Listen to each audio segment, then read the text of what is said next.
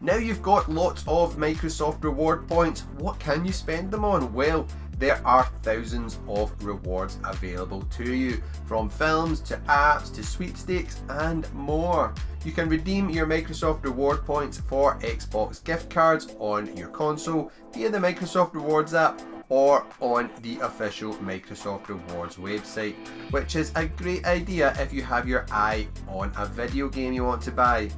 Once you have enough points to snag what you want, each of these eligible rewards will light up for redemption on your rewards page.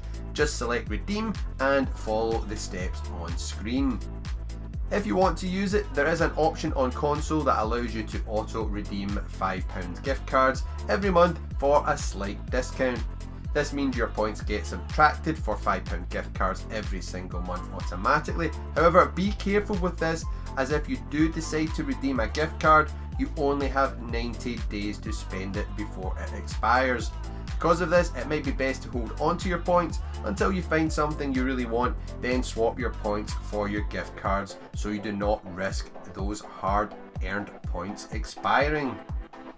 A lot of Microsoft Rewards users decide to stack up their points so they can buy something more expensive once they have enough points, like Game Pass subscriptions, a new controller, or even a new Xbox console.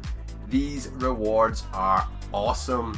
You may also redeem your Microsoft points for Xbox Game Pass subscriptions, for cinema vouchers, for vouchers for shops and retailers you may visit in real life, and also to support great causes by donating to the various charities on the platform. What will you be spending your Microsoft reward points on?